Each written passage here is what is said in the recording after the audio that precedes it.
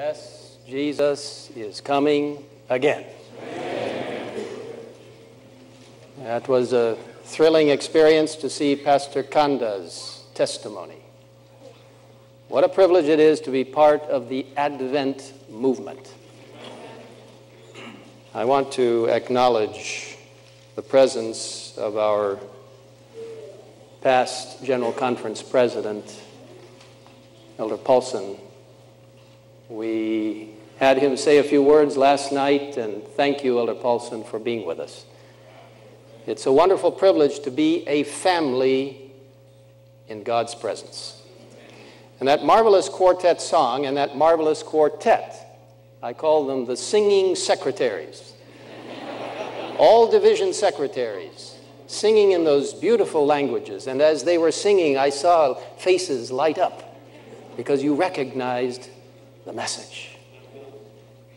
What a privilege it is to be part of a movement that is looking forward to Jesus soon coming. Jesus was being honored on his triumphal entry to the city.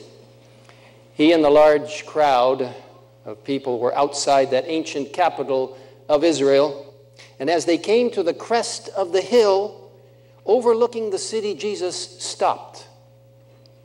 There was Jerusalem, in all its glory, reflecting the declining sun of the evening.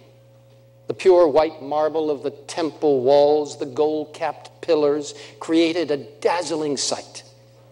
As Jesus looked down on the city, Luke chapter 19, verses 41 and 42 record his reaction and response. Now, as he drew near, he saw the city and wept over it, saying, "If you had known, even you especially in this your day, the things that make for your peace. But now they are hidden from our eyes." Jesus wept for the cities. He wept for the people of the cities. He knew what was to happen in a matter of days. He knew the rejection of his mission and the terrible results that would ensue. He didn't become angry or resentful. He wept. He wept for the people of the city. He wept with unutterable sadness because of the lack of responsiveness to his love. He wept for what was to become of them because of their rejection of him as the Messiah and the truth of his word. How many of us are weeping with Jesus today? Weeping for the cities and the people of this world. How many of us are looking upon the cities of this world, this globe, with unutterable love as Jesus did? If ever there was a time to weep with Jesus for the cities, the suburbs, and the people of this world, it is now. For centuries, most societies had been agrarian or rural. Most people lived in the countryside and sought a livelihood from the soil. As of about 3 years ago, there are now more people living in the cities than in the rural areas of the world. One estimate indicates that by the year 2050, approximately 70% of the world's population will live in the world's large cities. A projected 10 billion people living in the cities. Are you weeping for the cities yet? What are you willing to do for the people of the cities? This burden was heavy on the heart of Christ. It's a heavy burden on my heart. I want to lay it on your heart today. Matthew 9, verses 35 to 38, as Ella read it today, records Christ's ministry for the cities and the villages. Then Jesus went about all the cities and villages, teaching in their synagogues, preaching the gospel of the kingdom, and healing every sickness and every disease among the people. But when he saw the multitudes, he was moved with compassion for them because they were weary and scattered like sheep having no shepherd. Then he said to his disciples, the harvest truly is plentiful, but the laborers are few. Therefore pray the Lord of the harvest to send out laborers into his harvest. My fellow leaders of the worldwide Seventh-day Adventist Church, God is calling us to go into the cities of the world where the laborers are few and the harvest is plenteous. God is calling us to have compassion on the multitudes, people for whom he wept, died, rose, and intercedes in the most holy place of the heavenly sanctuary for them at this very moment. People for whom he is earnestly looking forward to in returning to take them to heaven. Are you willing to weep and work for the people of the large cities of this world? He calls for us to proclaim his love, his righteousness, his three angels' messages, his warning to a dying world, and the powerful announcement of, yes, his soon second coming. He's waiting for us to take up the role as the uniquely called people of God, his remnant church, fulfilling the characteristics of Revelation 12:17, those who keep the commandments of God and have the testimony of Jesus Christ. For over 100 years, he, God, has been asking his people to work the cities according to his methods. The spirit of prophecy is replete with instruction about the work to be done for the cities of the world. It is a sustainable, careful, and comprehensive work.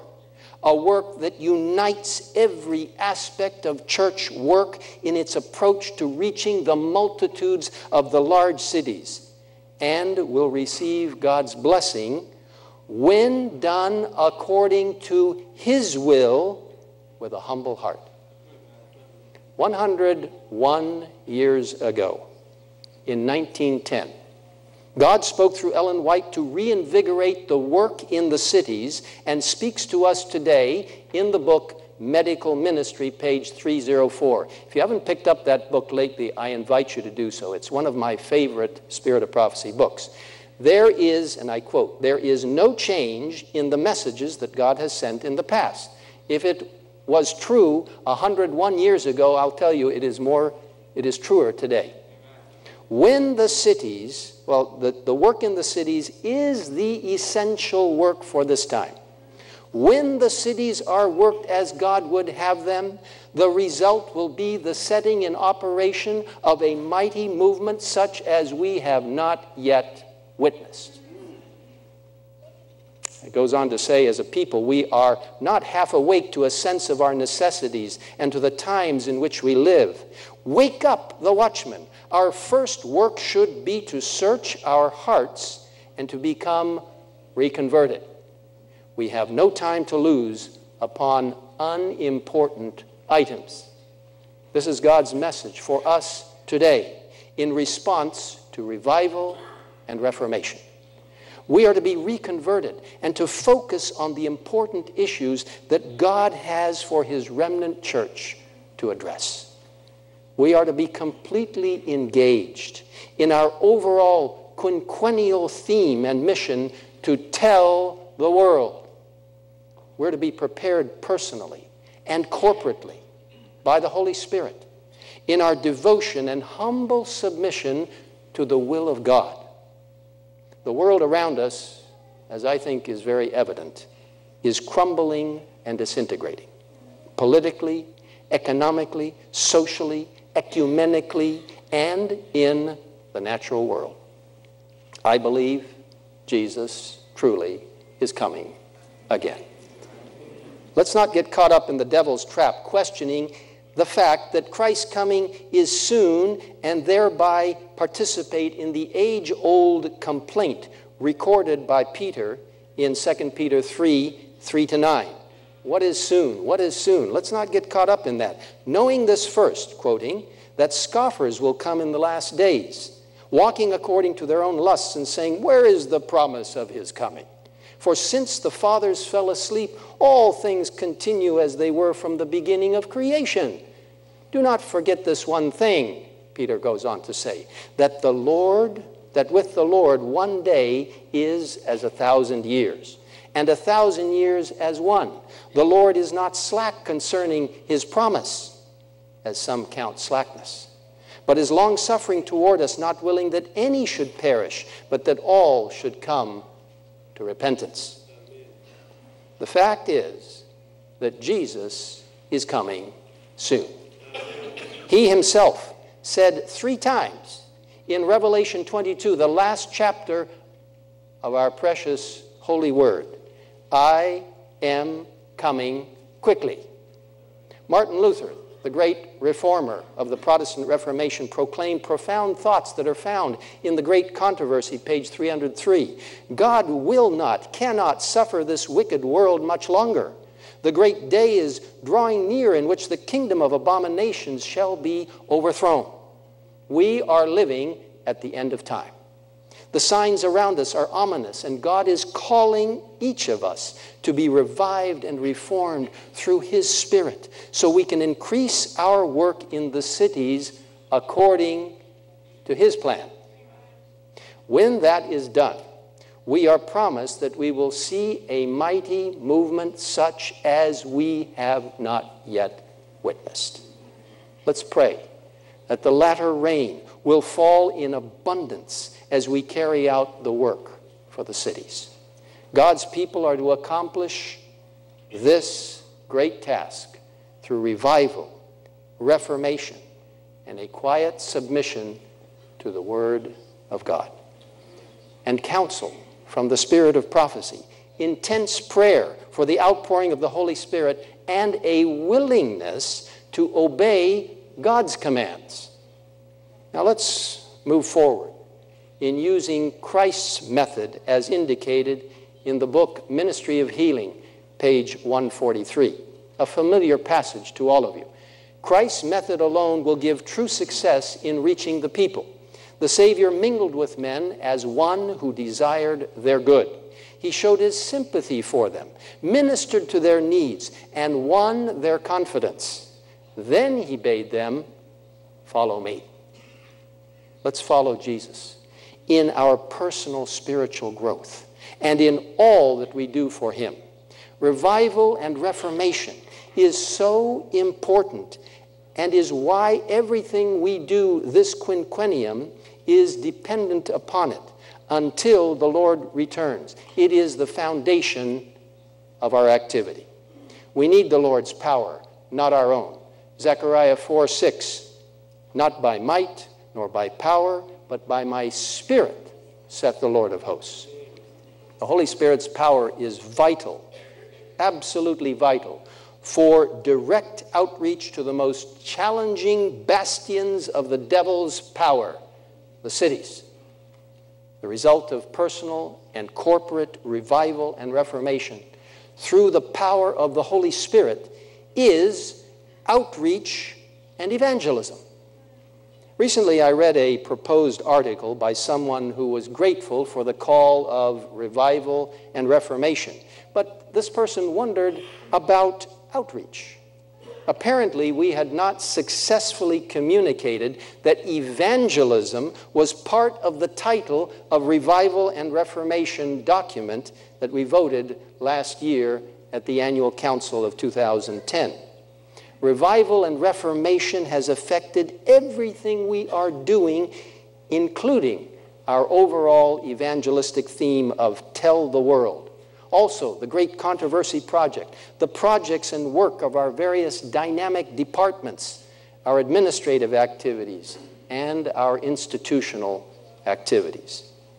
There should be no doubt that as a product of revival and reformation, we are calling for the greatest evangelistic explosion and outreach for the urban and suburban areas and centers of the world.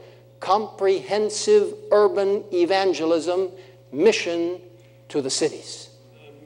In addition to reaching rural areas, which we're quite good at through God's power, much valiant work has also been done to reach the cities with the three angels' messages. We've focused on hope for the big cities, on the 1040 window, and more. The dedicated regional conferences in the North American division, their presidents, conference staffs, evangelists, pastors, and members have made unusual efforts to reach the urban centers in their territories, and God has blessed. Seventh-day Adventist church entities around the world have given attention to the challenges of the large cities.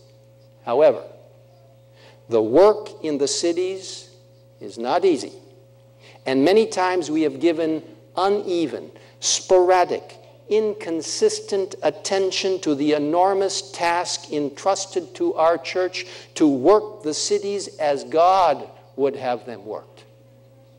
That's why, as we approach Christ's soon coming, we are to follow God's leading in launching an all-out evangelistic approach on the large urban and suburban centers of the world with every type of outreach possible as outlined in the Holy Word and the Spirit of prophecy. This is a comprehensive call for mission to the cities. The Spirit of prophecy, God's practical counsel for His remnant church, indicates a wide variety of outreach activities under the guidance of the Holy Spirit. These approaches and programs will involve the use of centers of influence, local churches, church members, teams of young people involved in a variety of outreach initiatives, literature evangelism, small group outreach, medical missionary work, health lectures, door-to-door missionary work, community services and social work that follow Christ's methods, cooperating with Adventist Community Services and ADRA, integrated media evangelism, counseling centers, reading rooms, Adventist book centers, Bible studies by members, young people, and Bible workers, child evangelism, personal evangelism and witnessing, public evangelism, and many more methods yet to be initiated by the Holy Spirit. We need pastors and lay people working together, pastors and health professionals to work together, as indicated in the Spirit of prophecy, in a blended ministry. We need denominational organizations and supporting ministries working together in soul winning for the great cities of this world. We need thousands of church members distributing Christian literature, like The Great Controversy, in the project to distribute that marvelous book to neighbors and friends during 2012 and 2013 that will alert millions of people to the times in which we live. It is the book Ellen White indicated she wished circulated more than any other book she had written. It appears at this point, brothers and sisters, that over 150 million copies of the classic, abridged, revised, or children's versions will be distributed worldwide, and we praise the Lord for that. All of us are to be reading The Great Controversy this year in anticipation of sharing it next year. Nancy and I are reading it and are thrilled. I read from it this morning. We need everyone dedicated to a comprehensive, sustained evangelistic outreach that will replicate the urban evangelistic work being done in the city of San Francisco in the latter part of the 19th century and the early part of the 20th century, which Ellen White called, interestingly, a beehive of activity. In the Review and Herald of July 5, 1906, she wrote, "During the past few years, the beehive in San Francisco has been indeed a busy one. Many lines of Christian effort have been carried forward by our brothers and sisters there. These included visiting the sick and destitute, finding homes for orphans and work for the unemployed, nursing the sick and teaching the truth from house to house, distributing literature and conducting classes on healthful living and the care of the sick. A school for the children has been conducted in the basement of the Laguna Street Meeting House. For a time, a working men's home and medical mission was maintained. On Market Street, near the City Hall, there were treatment rooms operated as a branch of the St. Helena Sanitarium. In the same locality was a health food store. This is all quoting from Ellen White. Near the center of the city, not far from the Call building, was conducted a vegetarian cafe, which was open 6 days in the week and entirely closed on the Sabbath. Along the waterfront, ship mission work was carried on. At various times, our ministers conducted meetings in large halls in the city. Thus, the warning message was given by many. We need a strategic plan under the guidance of the Holy Spirit for every city, in every country, in every division around the world that will produce this beehive. The General Conference has organized a comprehensive urban evangelism committee with dedicated leaders who are helping to make the committee come alive. Now, tomorrow, during the annual council proceedings in the Council of Evangelism and Witness, which will continue from last night, and wasn't last night thrilling to hear those young people, to hear our church leaders sharing with us what God has been doing. But tomorrow you will hear much more about the beginning plans of mission to the cities. Everyone can contribute to the development of this work in progress, the plans for mission to the cities, our departments, our institutions. We are calling for everyone to participate, young and old, those who live in the cities, those who live in rural areas, pastors and church members, church organizations and church institutions.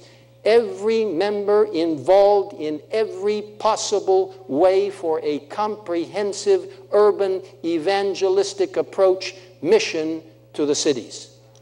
By God's grace, we need to revive, as our strategic planning vice president Mike Ryan likes to say, a culture of involvement. Let's dedicate our lives, our energies, our talents, our resources, and our time to finishing God's work through His power so we can go home. Christian Service, page 83, indicates, I was shown God's people waiting for some change to take place, a compelling power to take hold of them. But they will be disappointed, for they are wrong. They must act. They must take hold of the work themselves and earnestly cry to God for a true knowledge of the work. I want us to pray for a true knowledge of that work and ask for the guidance in initiating the greatest approach to reaching the cities of the world with the three angels' messages of Revelation 14. Our mission to the cities must be based on biblical principles and spirit of prophecy counsel. This approach includes the profound and heavenly inspired plan outlined by Ellen White, which shows an in-out approach to the cities. Let me explain. Inside the city centers, we are to have centers of influence, which can include churches, health clinics and centers, reading rooms, vegetarian restaurants, community centers, etc. Outside of the cities, we are to have what Ellen White terms outpost centers, which include training centers for evangelistic workers, lifestyle health centers, and places for urban evangelistic workers to live or at least to visit to be refreshed in a country setting close to God's second book of nature. Are we willing to take the determined steps to put into practice God's plans for the urban centers of the world so that a mighty movement will result? Or will we turn and run like Jonah? You sometimes feel like that hesitant prophet who found himself in the belly of the whale after resisting God's call to preach to that city? Now, this was a real story, a real Jonah, a real fish, and a real appeal by God to go to Nineveh. Don't discount this story and others in the Bible as just symbolic or allegorical. The miracles of the Bible are true and demonstrate God's authority. Believe in the authenticity of the Word of God and the spirit of prophecy. God's Word speaks clearly to us and shows He is in control, and that we are to follow His instructions and live life to the fullest. Let us participate in Revived by the Word as outlined last night. Testimonies to Ministers and Gospel Workers, page 113, indicates the following. Let us give more time to the study of the Bible. We do not understand the Word as we should. When we as a people understand what this book means to us, there will be seen among us a great revival. God's Word is foundational for all that we accept, believe, and stand for as truth, and for revival and reformation. Unfortunately, Jonah didn't fully accept God's Word because of fear. However, he quickly learned to cry to the Lord out of the belly of Sheol, as recorded in Jonah chapter 2, verse 2. And God heard his voice. God will do the same for us when we cry to Him for help with mission to the cities. Our mission to the Ninevehs of our day. We, along with Jonah, can say, as recorded in Jonah chapter 2, verses 6 and 7, you have brought up my life from the pit, O Lord, my God. When my soul fainted within me, I remembered the Lord, and my prayer went up to you into your holy temple. Brothers and sisters, when we get afraid, when we get hesitant about our mission to the cities, let us remember the Lord and plead with Him in prayer to open the way before us. God will point us in the direction of the urban centers of the world, as He did when Jonah chapter 2 verse 10 records that the Lord spoke to the fish, and it vomited Jonah onto dry land. The Lord then charged Jonah the second time to go to the city and proclaim the message of salvation, indicated in Jonah chapter 3 verses 2 to 3. Arise, go to Nineveh, that great city, and preach to it the message that I will tell you. So Jonah arose and went to Nineveh according to the word of the Lord. The results of Jonah's preaching, blessed by the Holy Spirit, were extensive and heart-changing. The city repented. Of course, the preacher Jonah still had not learned his lesson of compassion for the people of the city, and felt hurt that God did not destroy the city as he had predicted. Jonah even became despondent over a plant that withered and died, showing more pity on the plant than the people of the city. I want to challenge us today. Where is our pity? On the city or on ourselves? God spoke directly to Jonah and speaks to us today in Jonah 4:11. And it tells us that, and should I not pity Nineveh, that great city, in which are more than 120,000 persons who cannot discern between their right hand and their left? Today, God is calling the Seventh-day Adventist Church to bring spiritual discernment to the millions of people in the cities of the world, as represented by that great city, Nineveh. Now, what message and understanding of Scripture will we bring to the cities of the world? What power will drive mission to the cities? The power is not in human beings, in committees, in policies, in presidents, in officers or departments. The power of truth presented is in the Word of God, in the spirit of prophecy, in earnest prayer, and in the power of the Holy Spirit. The truth presented to the cities will portray Christ and his eternal saving love and the plan of salvation. It will show that an all-knowing God, the Father, God the Son, and God the Holy Spirit have existed from eternity and into all eternity. It will lift up Christ's righteousness, his three angels' messages of Revelation 14, and his soon second coming.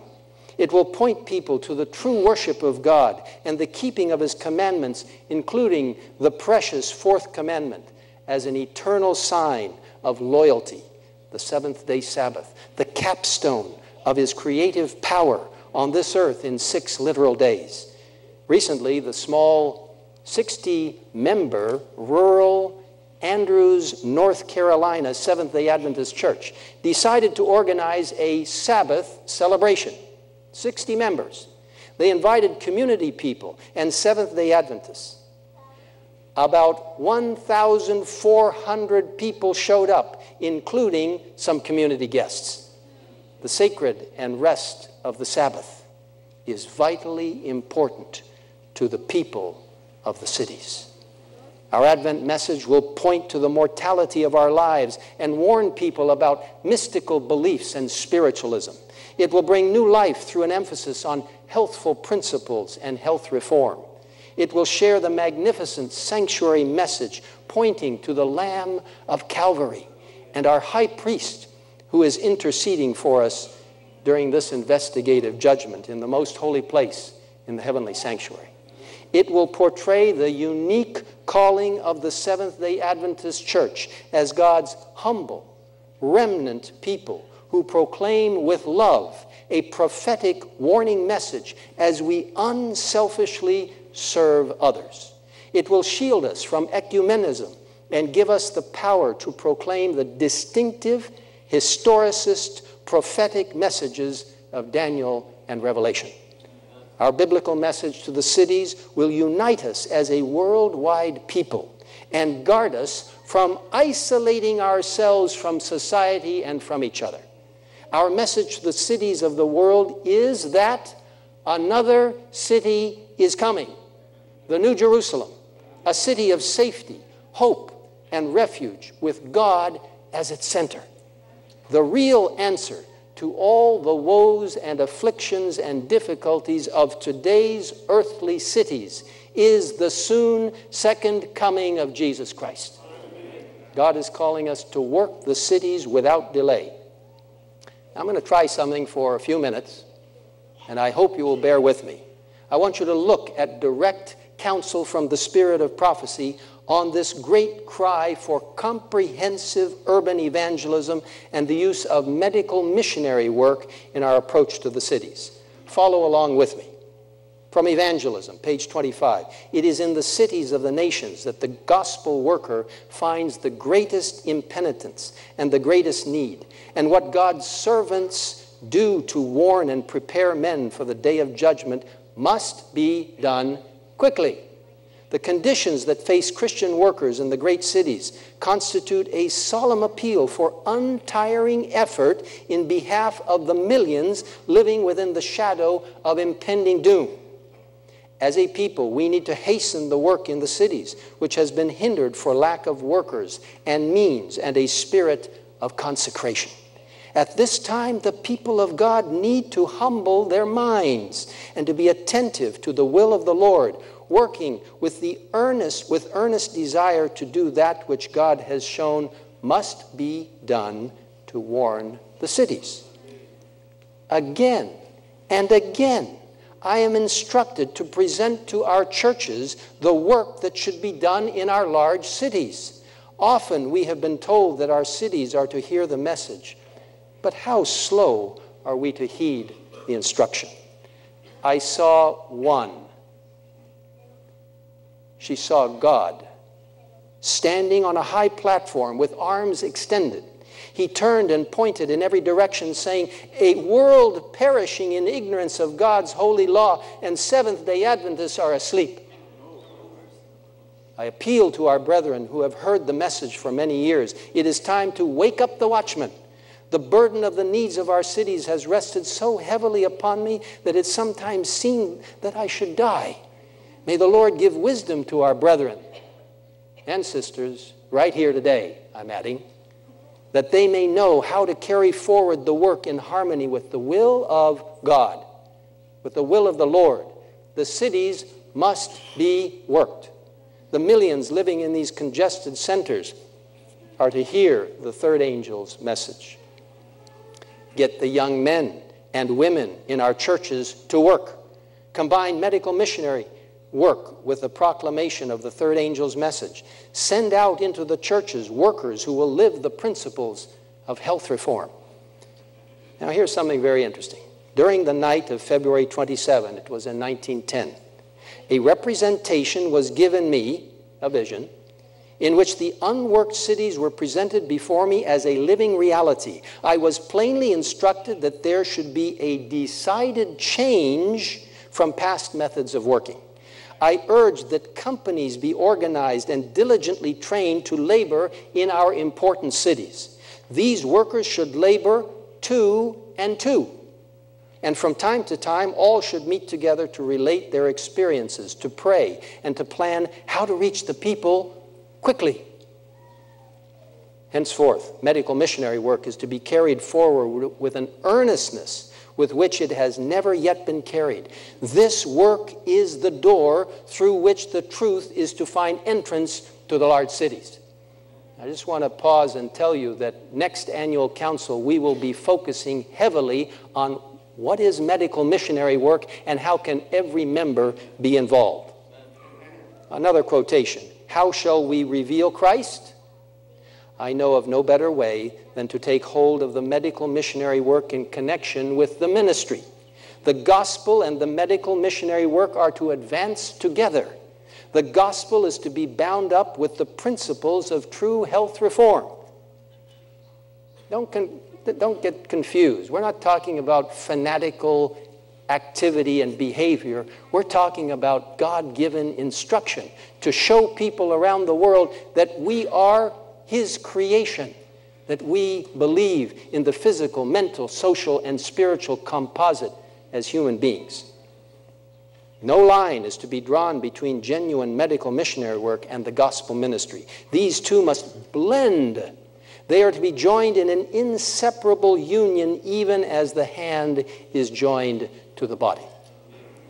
Now, as we unfold and develop plans together for working the cities through the Holy Spirit's leading, keep in mind that there are many cities that Ellen White talked about, but there is one in particular with symbolic importance. I don't mean to show any disrespect to any city around the world, but Ellen White singled out one city, New York City. It represents the world since it has so many nationalities and languages. It is like a mini United Nations. It is a great center of finance, banking, trade, art, transportation, fashion, advertising, and media. Evangelism, page 384, tells us, those who bear the burden of the work in Greater New York should have the help of the best workers that can be secured. Here, let a center for God's work be made, and let all that is done be a symbol of the work the Lord desires to see done in the world. I want to tell you that much work has been done in New York, but we have yet to see that city become a symbol of the work the Lord desires to see done in the world. When I was a college student, I appealed to several conferences to sponsor me to the seminary, including the Greater New York Conference. My father told me if I really wanted a challenge, I should go to Greater New York. By God's grace, it worked out, and it changed my life forever. I had the wonderful and challenging opportunity to pastor and to serve in evangelism in the metropolitan New York area for about 7 years. A few months ago, I visited in California with Elder Lloyd Riley, now about 95 years old, who was the conference president who called me into that work in the Greater New York Conference. He and his wife were a strong encouragement to me in my work and in that challenging city of New York. Thank God for our retirees and our pioneers. Now, some people love New York, and others hate it. Graffiti that I saw in New York captures the challenge of living and working in the large cities of the world. It said, "Concrete jungle, a hard life." There are many good and bad things about New York, like any big city. But the people are there. People who need Christ and the hope of this Advent message.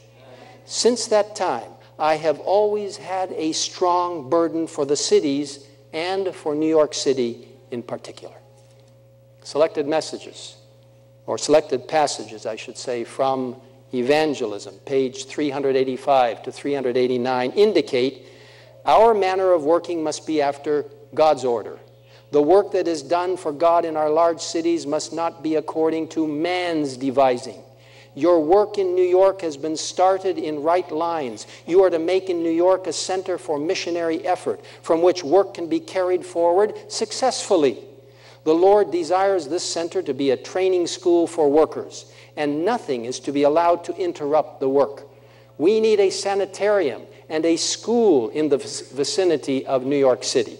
And the longer the delay in the securing of these, the more difficult it will become. Isn't that the truth these days?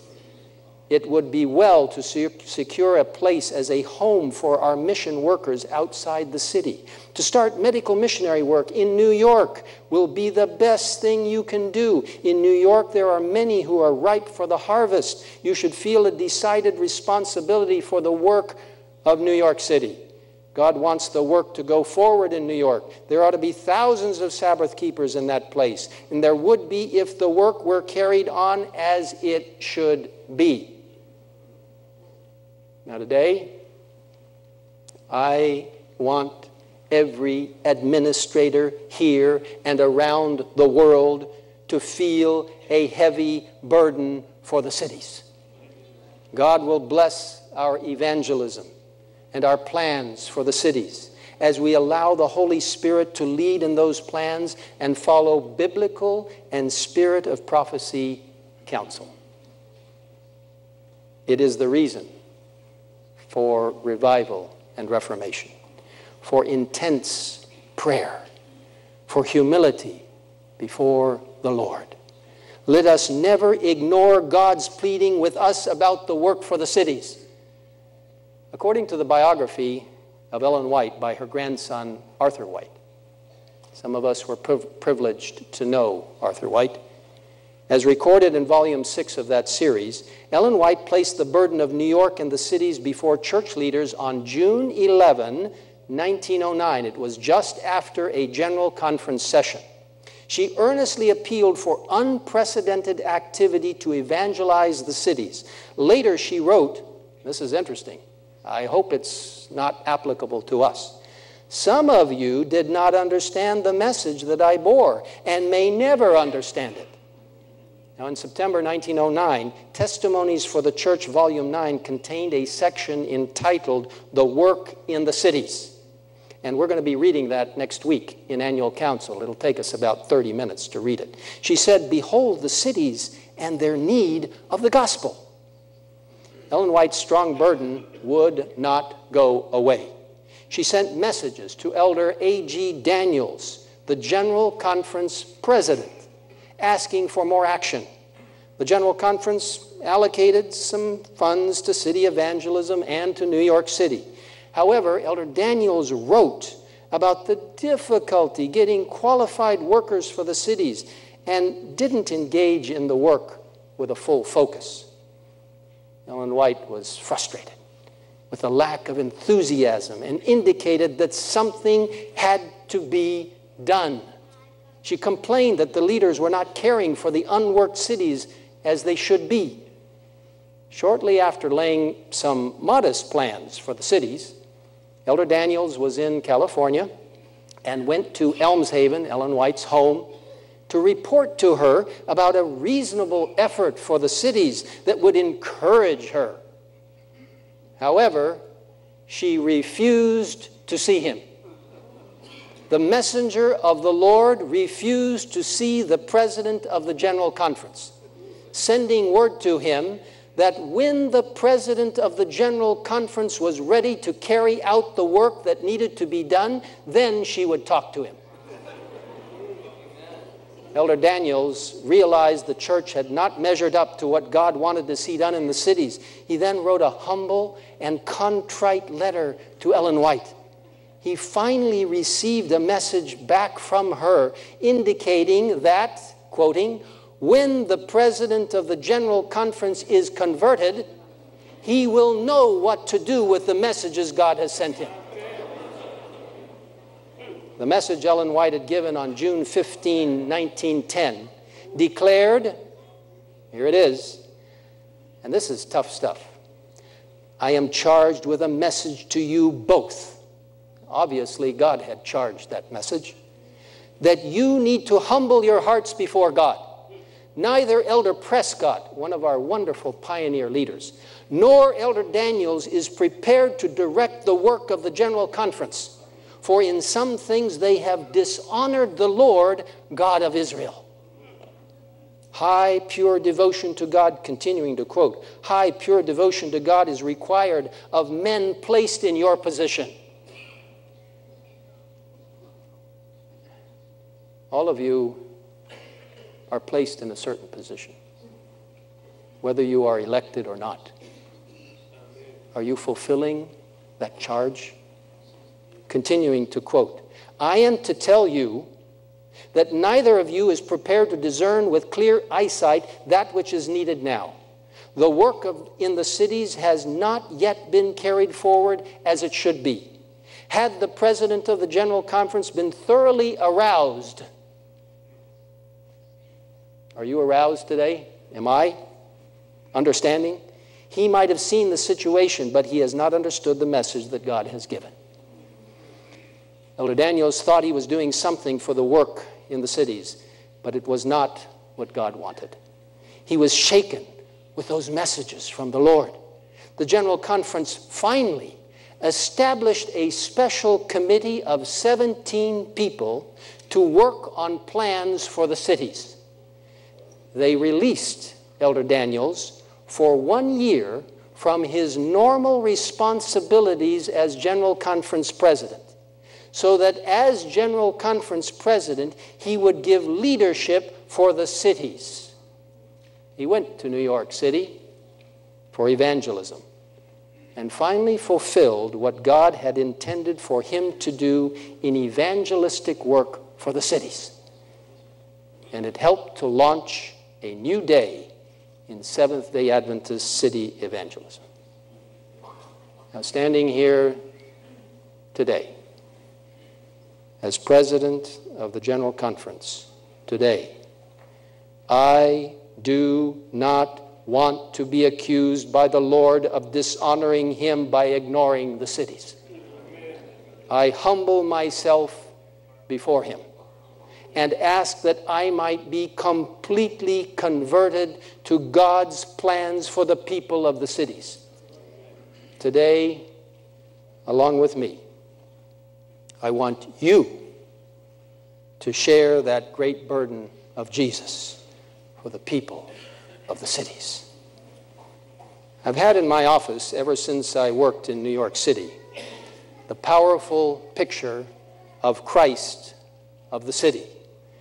Now, it's a little bit distant, and the glare of the lights might not be helpful for you to see it. But that picture on the highest easel, it's an old picture now. That picture has hung in my offices in Abidjan, Silver Spring, Moscow, Hagerstown, in Silver Spring again, and now in my current office. I also have the same picture, a smaller one down here, facing me every day as I sit at my home desk. Let our hearts cry out to God on behalf of the millions in the cities of the world, in your division, in your union, in your conference, in your mission, or in your field. Our plan is, before the end of annual council, that we will try to provide you with one of these pictures so that you may see the great needs of the cities. As leaders, never ignore our great task, using every means possible for our mission to the cities. Tomorrow morning, during the Council on Evangelism and Witness, we will present the unprecedented mission to the cities. Of course, our church has been doing a lot of good things and currently is doing many good things in the cities of the world. But in the year 2013, we will launch a very specific, comprehensive, sustained evangelistic approach for the world, beginning in New York City. We're calling, through the leading of the Holy Spirit, for a comprehensive approach that will continue until Jesus comes. Not a hit-and-run approach to evangelism, but a long-term, sustained, Spirit-filled approach.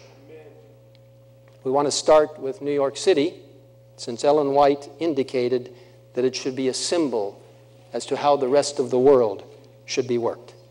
Since large cities are made up of many smaller communities and neighborhoods, as you well know, we expect to have approximately 150 to 200 evangelistic meetings in the metropolitan New York area from June 7 to 29, 2013.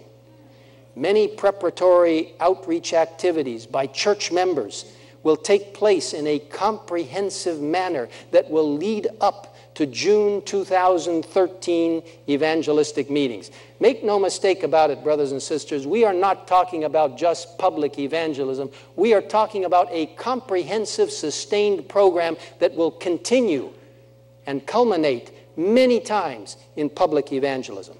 We're working closely with the North American Division, with the Atlantic Union, with the Columbia Union, the Greater New York Conference, the Northeastern Conference, the New Jersey Conference, and the Allegheny East Conference in the detailed planning for the evangelistic meetings in New York.